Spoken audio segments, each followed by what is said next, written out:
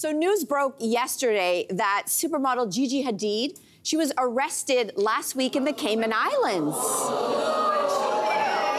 She's all right. She's all right. It has been reported that she was in possession of medical marijuana. There was also paraphernalia that was found in the suitcase of one of the friends that was traveling with her. Now, after the arrest, she was released on bail. She was charged with a $1,000 fine. She was let go. Oh, it's pocket change for her. She was let go without a conviction recorded. But then the supermodel proceeded to post this all over her Instagram. Yeah. The caption, as you can read, is, "All's well that ends well." Okay, there's so much to say. I feel like, Capri, why don't you kick this off? Jeez, this one I thought about a bit, and here's where I've come down. When I was back in my previous life, my nickname was Captain Compliance, okay? My nickname is still Captain Compliance, let me tell you something. And so my point is this, is that Gigi Hadid, right? She should know. Now, I understand that she came from New York. She purchased this legally with a medical marijuana card in New York. It was legal in the Cayman Islands. But guess what? In between those two places, it's not legal. And so know the rules before you go, okay? And my big question is this. If she was not who she is, if she wasn't flying on a private jet, if she wasn't famous, if she couldn't pay the $1,000, did her privilege make this that much easier? If she was a person of color, if she was a person without financial means, would this ending be different? Would it not have ended in a bunch of bikini selfies? I would say probably. But you know what? Captain Compliance takes no chances. I will tell you, when I was coming back from Quebec a couple years ago, back to the States, they're like, "Do you have anything to declare?" I'm like, "I have cheese and all dressed." Because I'm just too guilty. So I could never do what she did. I had the same thought, though, which is like there are at least 40,000 people in the U.S., that's an approximate, who are incarcerated right now because of charges related to marijuana. And the thing is that many of those were small amounts, right? Mm-hmm. And so the fact that we still need to draw attention to that fact, and there is a huge amount of privilege. Most of the people who are incarcerated, I mean, a very big majority would be black. So yeah, that's a huge part. And then, yeah, I mean, I didn't love the selfies afterwards. It seemed like you could have just gone away and not talked about it, but instead there was a bit of a flex.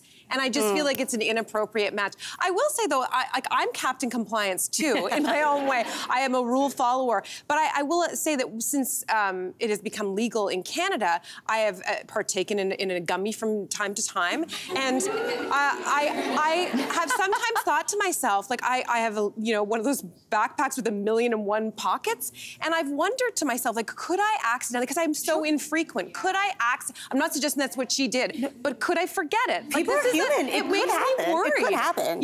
Especially since, like, in Canada, domestically, you can travel with That's it right. up to a certain amount. So I can fly, when I fly to Vancouver, I wouldn't have to worry about the gummies in my backpack. But, like, if I'm then connecting from Vancouver to Japan... Or you put that backpack away for a while and you forget about it, and then you make a trip and you just pull it out. It's a good reminder. It is. We all have to be vigilant about that. It's a PSA. Yeah. I think a lot of people who love to travel, and there's a lot of people who are traveling right now, there's two things when it comes to travel. People ask me a lot of travel advice questions, and there's two things that I do on every single trip.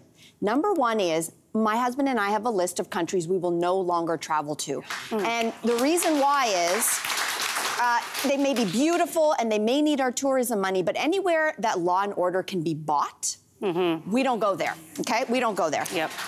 We're not interested in having that kind of vacation. But secondly, and I don't know if a lot of people know this, when you do travel, at least when we travel in my family, we register online with the government of Canada. Yeah. We tell the government where we're going. So if something happens, like I'm not Gigi Hadid and I'm not, a supermodel who's got all this money, and I get nailed for something and I'm in a jail, I need the government to know where I am. Because the number one thing that I think...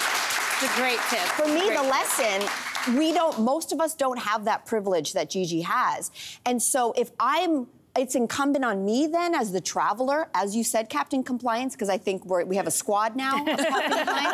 I need to know what are the rules, the big ones that I got to know where I'm going. That's on me.